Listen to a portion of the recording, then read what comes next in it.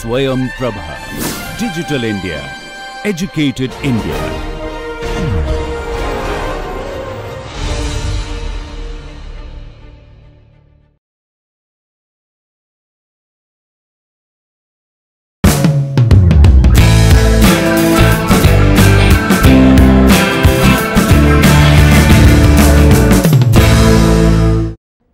We have come to a very interesting juncture in this journey of trying to understand the history of economic thought.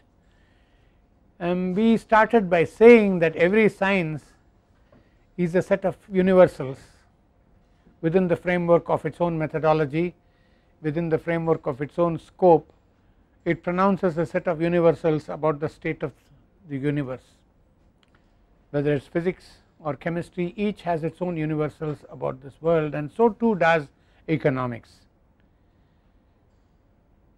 We started this quest on how the universals of economics, modern economics, came to be what they are, and we started the quest way back in time with how universals were anyway articulated at the time of Greeks.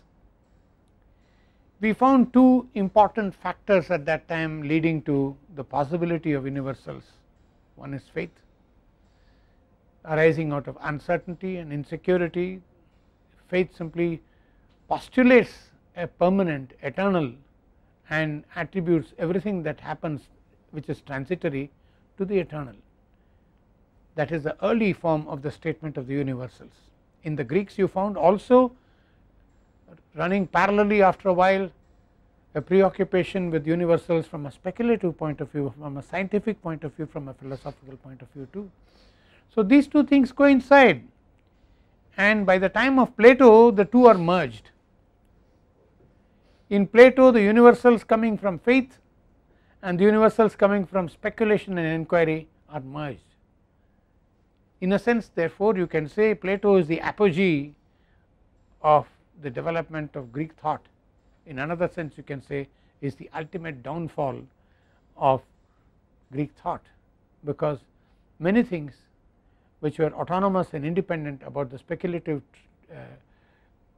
traditions among the Greeks lost their way in Plato.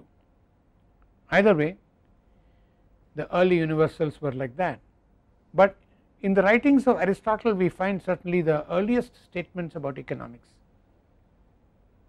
Economics in Aristotle was considered to be a household science, or science concerned with the behavior of households, how they conduct the household economy, and you find that this preoccupation with economics of the household goes right on through a long time after Aristotle.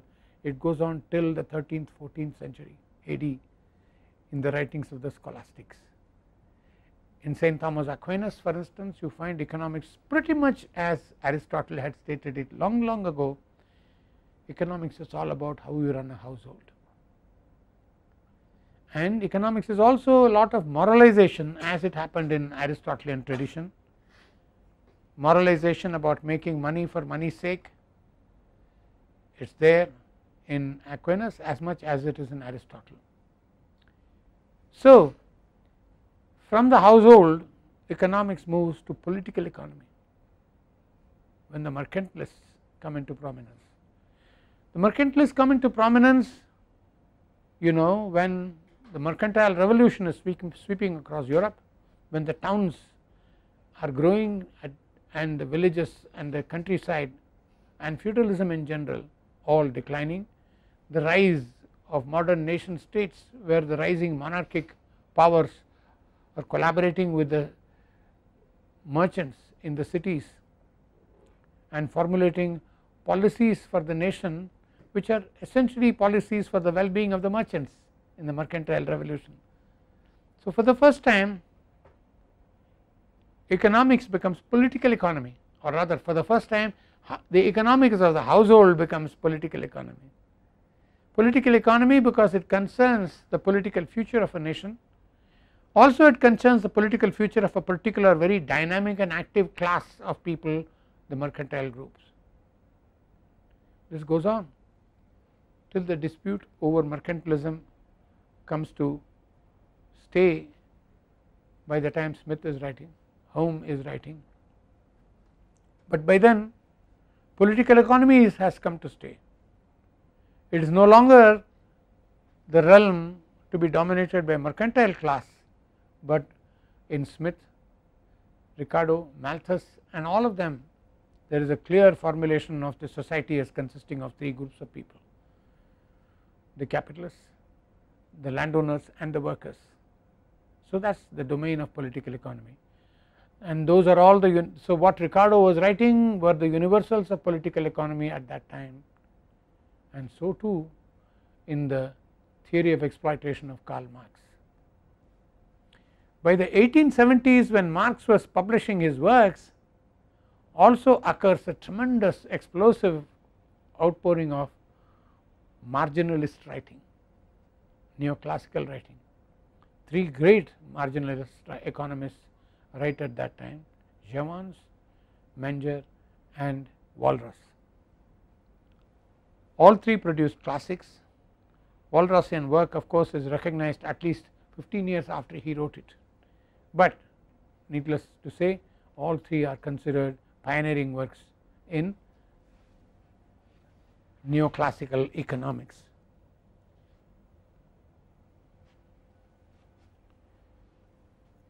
It is not as if this neoclassical economics and marginalist ideas of utility did not come earlier. We saw for instance that Galliano, Cournot, Dupuy, they were all talking about utilities, they were all talking about markets, they were all talking about efficiencies, but it did not pick up as the writings of Jevons, Menger and Walras picked up. In the 1880s there was a next generation of marginalist writers who were so numerous and so vociferous in their support of this idea of looking at economics that neoclassical economics had come to stay. So what was the reason why all this happened? What is the story of the coming into existence of neoclassical economics? We can say from the time of Jevons, Menger and Walras in the 1870s till the completion of the works of Marshall in the first decade of the 20th century, the neoclassical revolution in economics was complete. What is most important? What is most important? It is no longer political economy, it is economics. Why is it economics? The best answer is found in Marshall.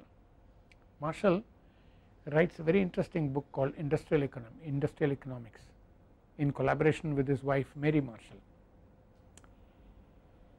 where he says it is time to call this economics because all public and political interests must be severed from the pursuit of economics. It has nothing to do with any party, it has nothing to do with any political interest, it has nothing to do with any other vested interest, in other words nothing political about it. It is a pure science. It is a pure science of allocation of resources, it is a pure science about how scarcity is resolved. In short, economics in its modern terms and the modern universals of economics as we know it arrived in these 40 years.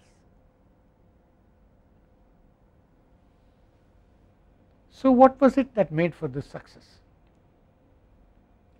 The first of course was that the one thing on which classical political economy was hanging on to all the time tenaciously and not very efficiently, labor theory of value, it gave way at last. The person who probably swore most by labor theory of value was Ricardo, but the person who refined it to the finest possible extent was Marx. But either way by 1870s the preoccupation of economics had become different. They were no longer concerned with labor theory, they were concerned with exchange values. We saw for instance that the advent of Say drew people's attention away from absolutes such as embodied labor and so on and so forth. Any absolute value at all in economics was not taken seriously after Say. Say said it is exchange values, that is it, they are all there and you study how the system works on that basis.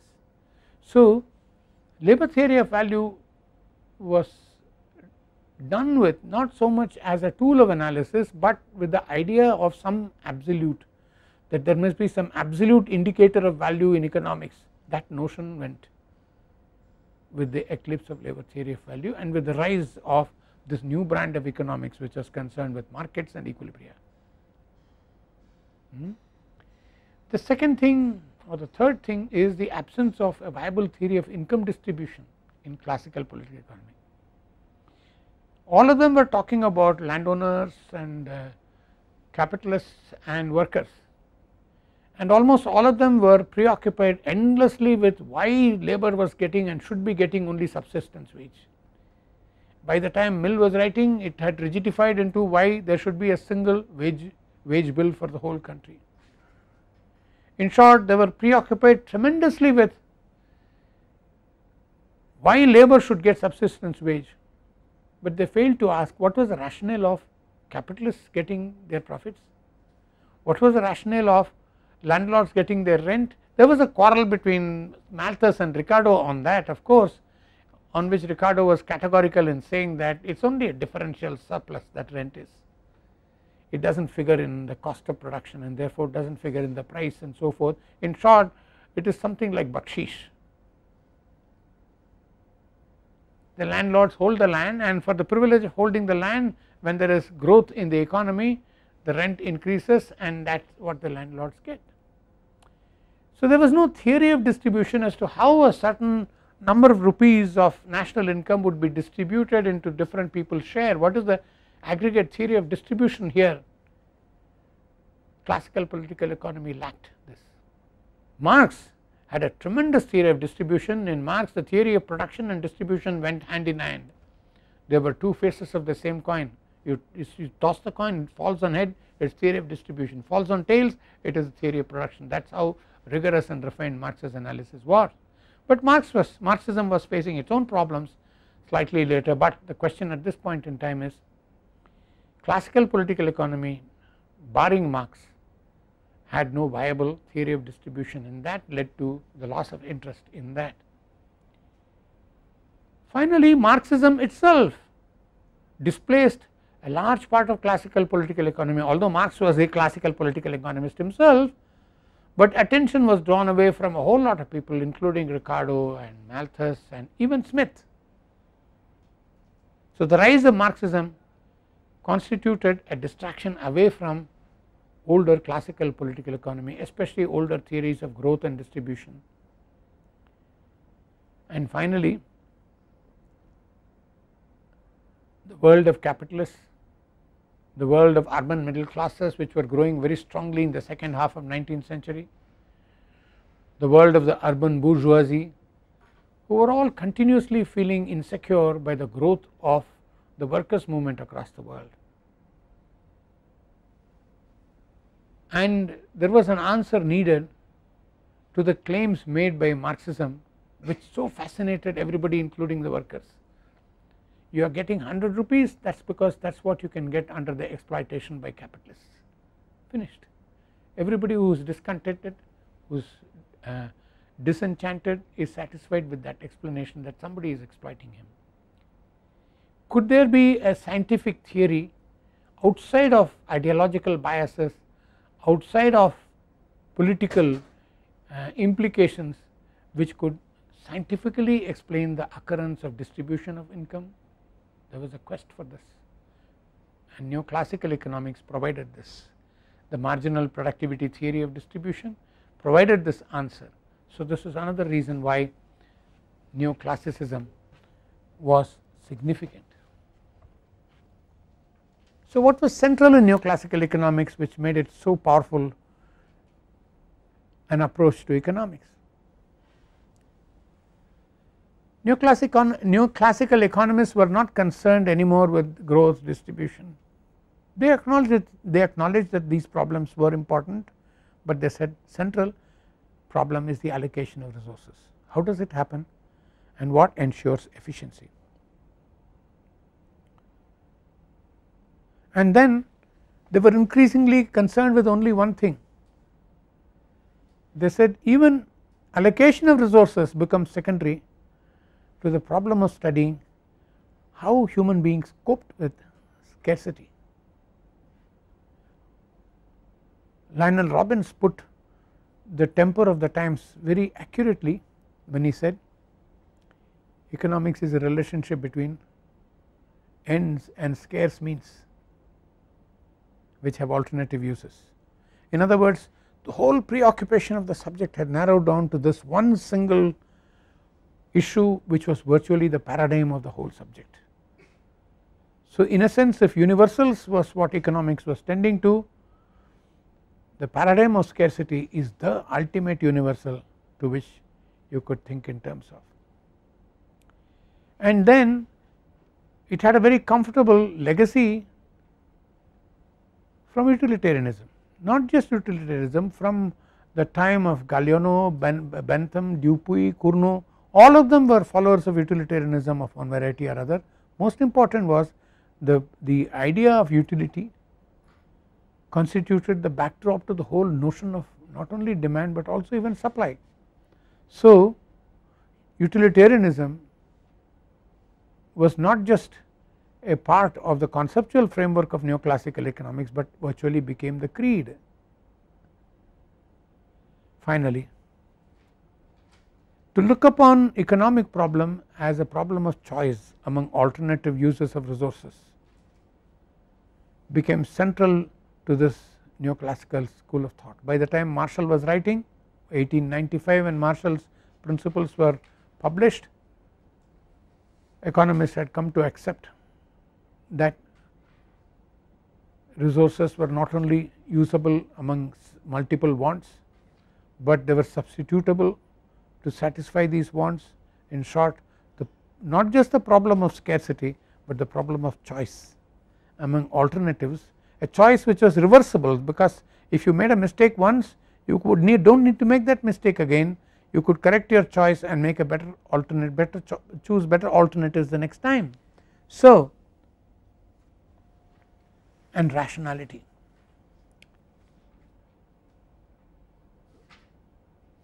It is not that rationality was accepted as a single rule of thumb by people.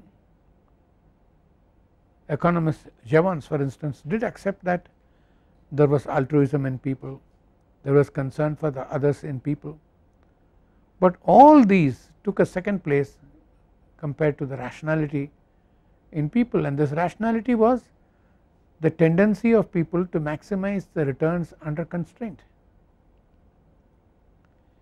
This rationality acquired three meanings by the end of the 19th century or by early 20th century, when by the time Marshall's reign in Cambridge was complete, these three types of implications of rationality became very uniform. One is ends rationality, that is, I should achieve what I need to achieve at the shortest expenditure of resources, that is, under constraints maximize your returns, that is ends rationality. Means rationality is looking at the same thing in terms of cost saving, achieve something at the minimum cost is means rationality. And finally, that the whole choice behavior should be a part of a philosophical belief which appears to be scientific. Rationality is accepted not just because it is a good rule of thumb for maximization of returns or minimization of cost, but also because it is scientific way of looking at things. So belief rationality. So by the time of the end of Marshall's reign in Cambridge, these three aspects of rationality had come to be accepted across the world by economists. What is more, a number of early economists, early marginalist or neoclassical economists were also trained in mathematics. Some of them, like Jevons, had been trained by people who were excellent physicists but great in mathematics too. So all these inspirations led economists to believe that economics could be like physics, subject to universal laws, subject to rigorous mathematical analysis. In short, economics was thought of as the physics of social sciences. This also came to be So, even the mathematics at the time of Jevons and Walras was far too advanced for common people to follow, but by the time Fisher was writing mathematics in America, a lot of the mathematics written by Fisher was beyond the comprehension of most of his colleagues. So, that was how central mathematics became, not so much because mathematics was functionally useful. Mathematics was functionally useful absolutely, but more importantly mathematics symbolized the idea that you were doing things scientifically, that you were rigorous and therefore you were being scientific. So, mathematics became a kind of a value for economics. By 1920s this had come to be, and by the time of writing of Fisher himself, by in the 1930s you had formulations which were early econometrics in the writings of Fisher. Finally, a theory of value which had nothing to do with absolutes, it was just a subjective theory of value. People are pleasure seekers, so when they consume objects, the objects have capability of satisfying the need for pleasure in the person. This capability is called utility.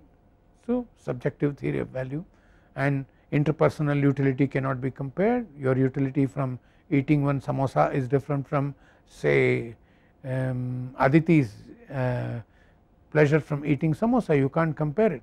So, subjective theory of value. And finally, as Marshall was to say, economics had become liberated from the rule of interest groups and political interests and so forth. Economics was a science, and then welfare for the first time after the writings of Pareto and Walras became central criterion. It is not surprising that Pareto succeeded Walras as the head in the what is that, Lucerne school, no, what is the school in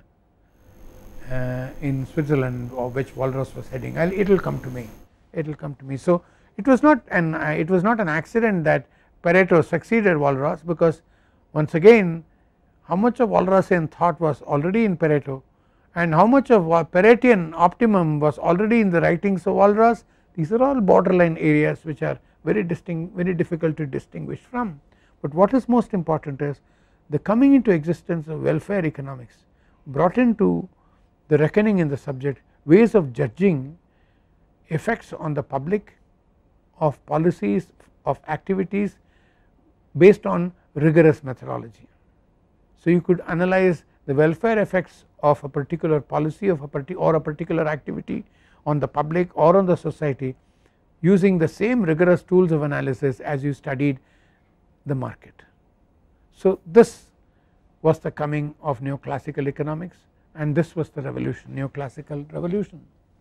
Now, let us look at developments that happened around this, because while I said neoclassical revolution was complete by 1920s, it is far from truth when I say, if I were to say that there is nothing more done after this. In fact, the paradigm of scarcity, the paradigm of efficiency and the use of mathematics, they continue to create newer and newer applications, newer and newer developments in the subject. I will discuss with you some of these developments.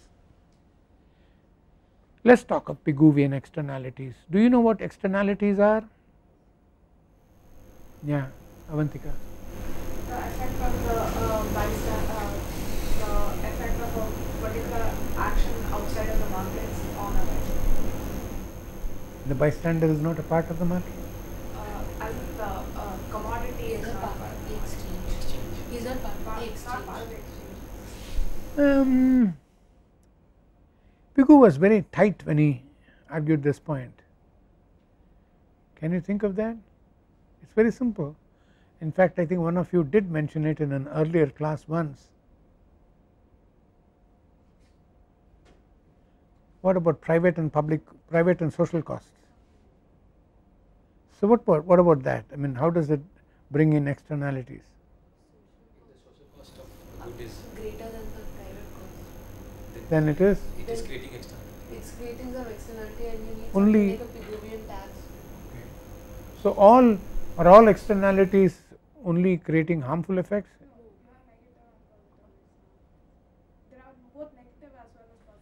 So, social cost can be both higher and lower than private costs. The important thing is that there is a difference between social and private costs caused by externalities, no. So, this is Pigovian externalities. Have I talked to you about Coasian externalities? I think I have. Parsoon, you are tickled.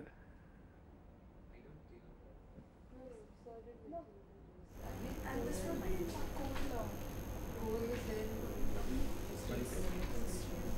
because we're doing Okay, it does not matter from where you what is Coase theorem. Coase theorem basically is that when there is property rights, then the externalities are sorted out efficiently. Not sorted out. Externalities are Externalities happen. no. You assign property rights to get rid of Yeah, you get rid of property externalities rights And there's efficiently. when there's a clear definition of property rights, the markets can find a way to efficiently. Yeah. Excellent, excellent. Did we discuss some example about this? I think this might have been an example given by Coase himself.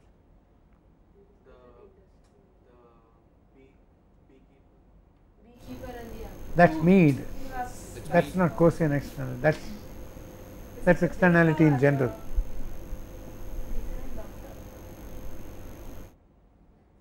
Yeah, Krishna, you were saying something. discuss the example of a baker and a doctor. Right, lovely, lovely. So, what was this about?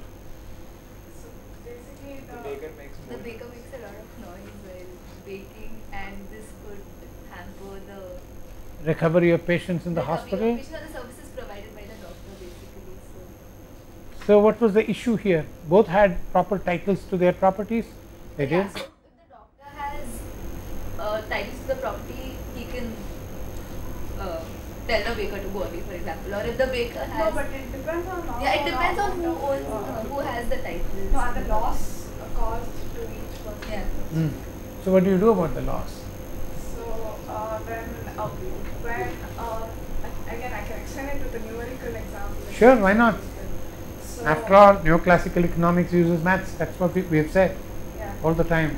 So if the baker's gain is 10 units from his activity, which involves the sound, and the loss for the doctor for the corresponding sound is 25 units, and if the if the baker were to own the property, then the doctor would be willing to pay the baker the amount of loss that he would have to forego for, or the amount of gain that he would have to forego in order to shut down. What's that amount called? Isn't it called compensation? Compensation. So, it is not so much the tight definition of property loss, but it is the payment of composition for inconvenience incurred, is not it? Because the whole examples of course repeatedly come and tell you they are all from court disputes in the US, all his data. So, what he is saying is you might have the tightest well defined control over your property, you might say I have this, I have that, I have this, but still when you start using this property you might start creating hindrance to somebody else without intending to do so at all. So, he says it is inherent in property that it need not always be used without a social cost. What is important is when there is a hindrance, a compensation should be paid by the person who creates the hindrance, then the problem is solved. So, the determination of this compensation is what the quotient cost is all about, no? But it is not all that simple. How do you decide the compensation? Pani? We weigh both their profits and their costs, Okay. depending on which one is higher or lower. See, what you are saying is something like what Avantika said. She said I have cost you a 15 rupee damage for my 10 rupee profit. So I have to, whether I am making a loss or a profit, I have to give you 15 rupees as a compensation for the damage that you suffered, right. I am saying, is there all there is to that in social costs? Is there something more? Who decides the compromise? Who tells you what the compensation should be? Where do you go to resolve that? Who? How many? The markets resolve it because of as an after the if the loss is 15 or 25, then up till that point, that level, the baker or the doctor is willing to adjust. As in, how do you mean the billing? market sort it out. How do market sort it out is what I am asking you. Yeah, the process of bargaining. But you know, it will happen like this. I will tell you. You are the doctor and I am the baker, let us say, and you come to me and say, hey baker, I have lost 15 bucks because of you.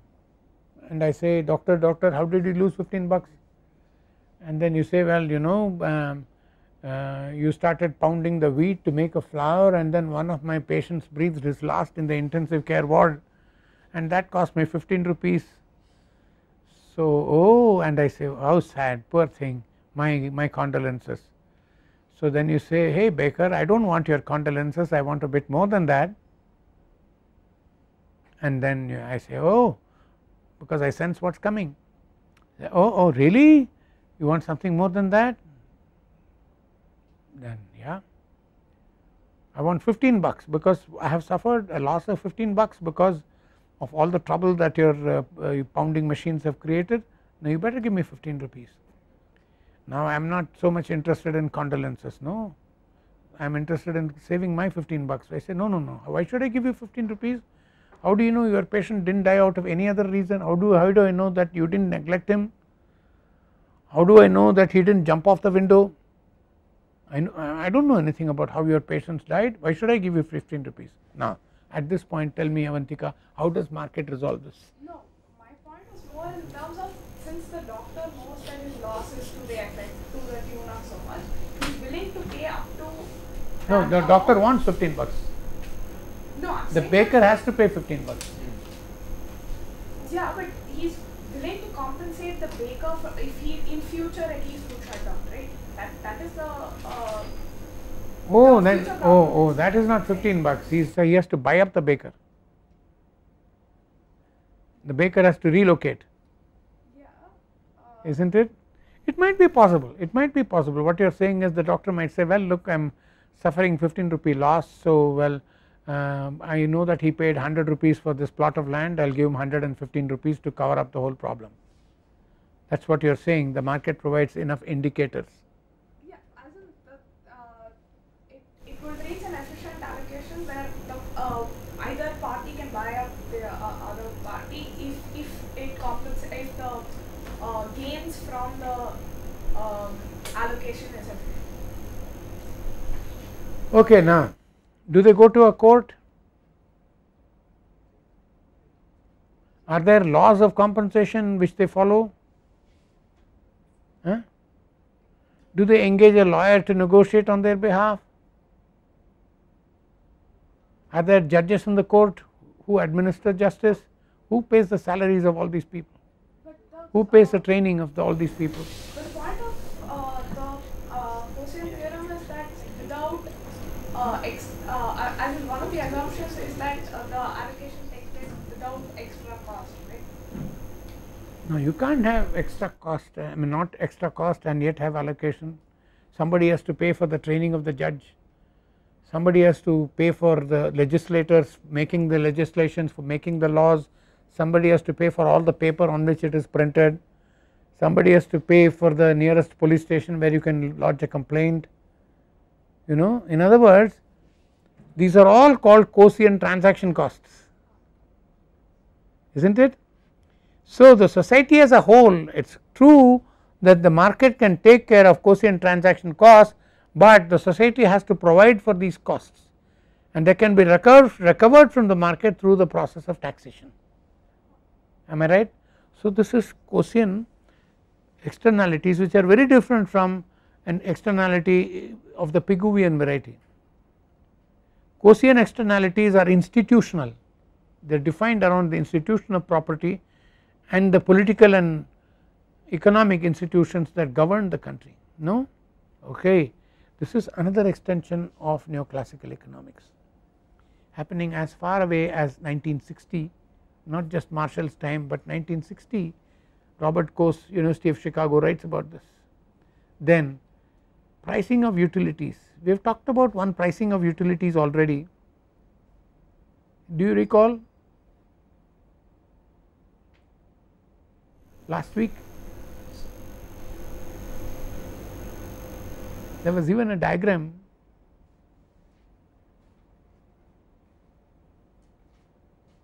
Really?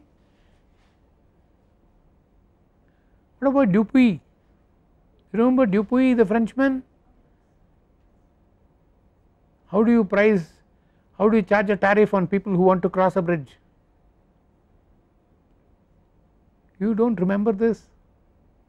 I even had a nice little drawing, I thought. Well, anyway, so Dupuy was very early in discussing pricing of utilities. In other words, how do you price utilities so that the social gain is the maximum, and Dupuy said that if you price it according to marginal utility, because marginal utility declines as people used it more and more, as the price keeps falling with marginal utility, the social gain, net social gain from public utility will be the highest, because that is like a rent, consumer surplus. Dupuy did not know about consumer surplus, but it amounts to that, the social consumer surplus. So, the earliest utility pricing was a marginalist explanation, is what I am trying to say. Much later the subject grew intensely. By the 1970s there were theories of utility pricing which says you must price it according to marginal cost, or you must price it according to average cost, or you must price it according to marginal cost plus margin, all kinds of theories, including in the 1990s in the Indian Econometrics Association there was a fascinating paper which was a computer simulation model on all kinds of factors which influenced utility prices, and how the tariff will change if you keep changing and fiddling around with all these other factors. So, it did not even have marginal cost, marginal revenue. So, utility pricing became a big issue.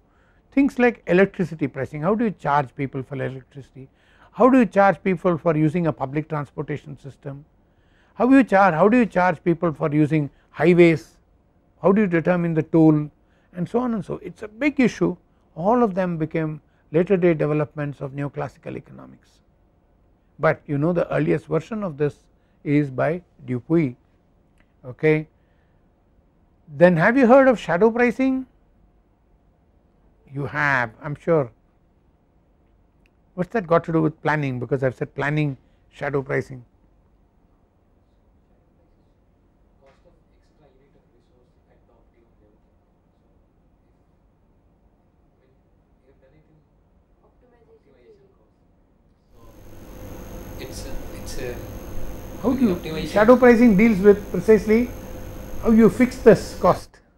It is not real, it is a virtual cost. How do you fix it? Great example. The government for insurance purposes on agriculture, suppose wants to create an insurance policy for farmers. So, they want to determine the cost of growing paddy and earnings from growing paddy, so that they can estimate net returns and also the risk attached to it, and therefore determine some premium. So, in estimating the cost of cultivating paddy, they might simply ask how many people did you hire from the market for working on your farm. The might say, well, 10 people at 100 rupees each, say 1000 rupees. Another person might say, sir, I hired 10 people at 100 rupees each, but I did 20 days of work myself, me, my wife, my family did it. So, 20 days of 3 people is 60 days of work at 100 rupees, that is 6000 rupees. but putting that 6,000 rupees on the value of their service is shadow price. That is, you fix a value on a non market transaction as if it is a market transaction, so that you can account for it, right. That is what planning is all about. There are many times when you can't use actual market prices for doing proper planning estimates. You have got to have shadow prices, and so shadow pricing is an important part of planning. Although planning is a non market activity, the whole derivation of shadow prices is a market based activity. So that is again a very interesting area. Then economics of political and social institutions is a huge terrain. Gary Becker has a lovely paper which became immensely popular, Economic Theory of Marriage, immensely popular. Gary Becker in University of Chicago is also known as professor of sociology, because he explains a lot of sociological phenomena through a utility maximizing paradigm, constraint maximization. So Gary Becker has talked about marriages and divorces, he has talked about crime, he has talked about justice. Everything is a utility maximizing exercise if you look at it that way. So George Stigler had a theory of economic regulation with interest groups. He says, well, look, how does the government create a policy of regulation? And he says the policy of regulation is created because some people are wanting that regulation, they are lobbying for it. So they catch hold of the nearest legislator whom they can get hold of and pursue him and persuade him that he should campaign for them in the Senate, and the legislator himself is interested in doing this because he might get a little trade off in the process. So the legislator is gaining some payment,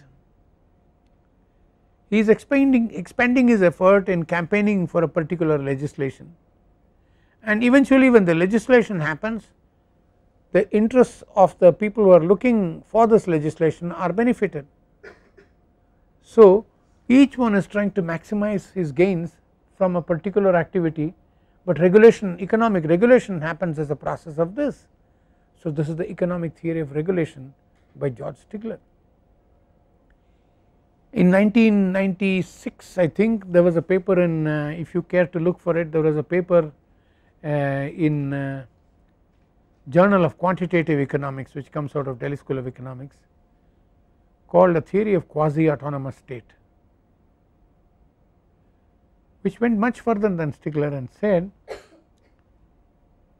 that the state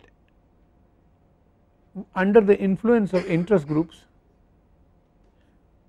had gains to make, or was determined, its decisions were determined by various interest groups through lobbying activity. So members of the state made money in creating legislation and had to make compromises in the process of making legislation. So eventually the state itself is not autonomous from the market, the state itself is a little bit of the market. So bargaining and negotiating across the board oftentimes lead to state creating legislations, but this happens almost as if it happens in the market, and here the state is not autonomous but only quasi, it appears to be autonomous from the system but it is actually very much part of the system. So this was a paper in that journal at that time. Point I am making is there is a whole lot of issues which are institutional, which are political institutional, which are social, all of which are now coming within the ambit. For example, cooperation is a major issue studied under constraint maximization exercise. Under what conditions can two people cooperate in a competitive situation? So what are the gains if we cooperate? What are the gains if we compensate, if we compete? If the gains of cooperation are higher than the gains of competition, then we would rather cooperate. Then how long will we cooperate? Again that depends upon the what is the time periodicity of the gains from cooperation. In short, again constraint maximization takes you to decide how people cooperate, how people collude, and so on and so forth. Other studies have gone in to say how do village communities operate, what is the secret of cohesiveness of village community. These communities seem to have strong rules which they follow, and there is strong discipline, and therefore very little of quotient transaction cost, right. Hardly any money spent on constituting the judiciary, this that, but the communities seem to work very well. So number of studies of such communities were increasingly mathematically made, till finally people came to an understanding that the size of the community had something to do with how effective the communities were. The smaller the communities, the more cohesive they were, and therefore more effective in this way. The larger the communities, the less effective they were in this way. So again the size of the factor is important. I am suggesting all these things to you because since the time of Marshall, neoclassical economics as applications of a constraint maximization exercise have gone a long way. However, this constraint maximization approach again has two components, one the Walrasian component which is general equilibrium, and the Marshallian component which is partial equilibrium. Most macroeconomic policy studies which are not Keynesian assume that there is some general equilibrium in the background, and they work on that assumption. If I remember, I had even told you once that one of the Indian plans, the 10th 5-year plan I think had something like 70 or 80 sectors in a computable general equilibrium frame. So it has tremendous applications again across the place. All this growth was a period also hampered by the development of another kind of universals, another kind of theory. By the 1920s it appeared to the western world that markets had failed. There were so many catastrophes happening in the 1920s, not that they did not happen earlier. For instance, between 1879 and 80 to about 1895 there was a continuous period of crisis in the West which was called a Great Depression. But quite aside from all that, it is in the 1920s that it appeared to people that the markets have failed. Then people were looking for an alternative way of looking at economic processes, and a new discipline was born, modern macroeconomics. Neither general equilibrium nor partial equilibrium appear to give you a substantial answer to many questions which were raised in areas where the markets seem to have failed. So from 1920s came debates initially based on things like gold standard, but substantially later looking at policies and interventions by government which would stabilize the economy during times of underemployment, during times of inflation. In other words, the whole focus of economics shifted in the 1930s, between 1925 and the late 30s, from partial equilibrium and general equilibrium to macroeconomics, and the founder of which branch at that time was John Maynard Keynes.